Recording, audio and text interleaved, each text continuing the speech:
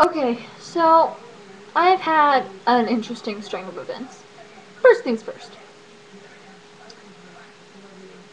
I finally figured out mine and Taylor's group band thing, whatever you can call it.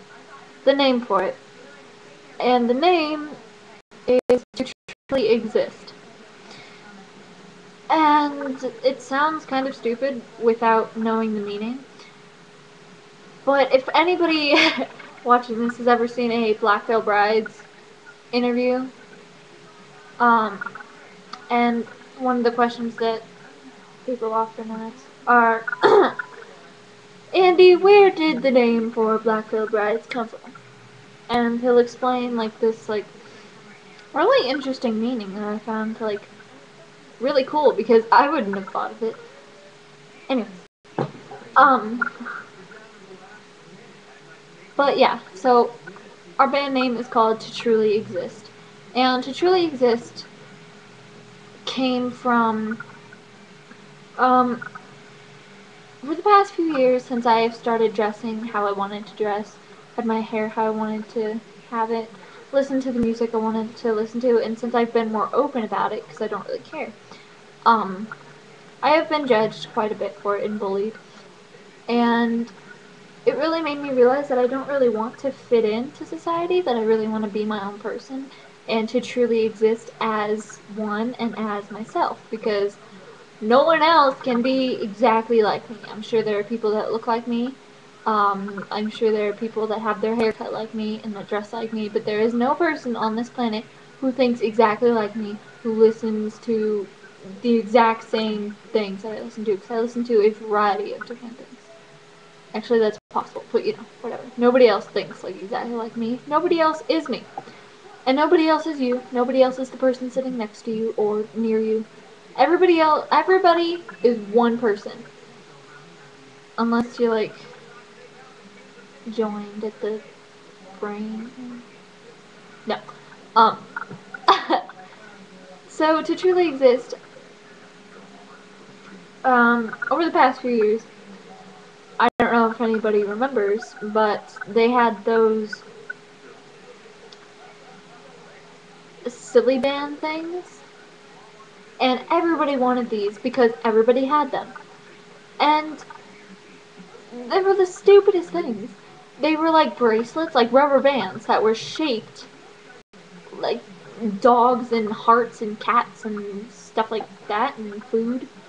And everybody wanted them. And I don't know why it started, but they were like the stupidest things ever.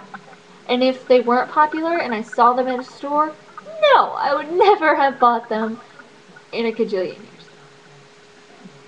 I don't think I would live that long. So maybe like in a long time. I would not have bought them. That's my point. And then they had those like Japanese erasers things. And what they were is like they were like erasers, but they were like shaped like animals and food and stuff. And you could like take them apart and put them back together. And I will never forget the time that everybody found it absurd that I used them to erase things. Really? Like, everybody found it absurd that I was using these erasers to erase. What else was I supposed to do with them? Eat them? No. They were erasers for a reason. And my point is, everybody wanted them because everybody wanted to fit in and be popular and have the latest thing. And I realized that that was really stupid and I didn't need to do that. And I could be my own person. So, to truly exist as myself and to just be me. And that's where the name came from. So, that was my meaning of the. Also, I got my hair cut by a salon and I really don't like it. But it's out of my eyes. Out of, kind of, well. She cut it too short. Whatever. I don't know. It's hair. It'll grow. Um, I usually don't get my hair cut at salons for that reason because I don't really trust them. But, I mean, whatever.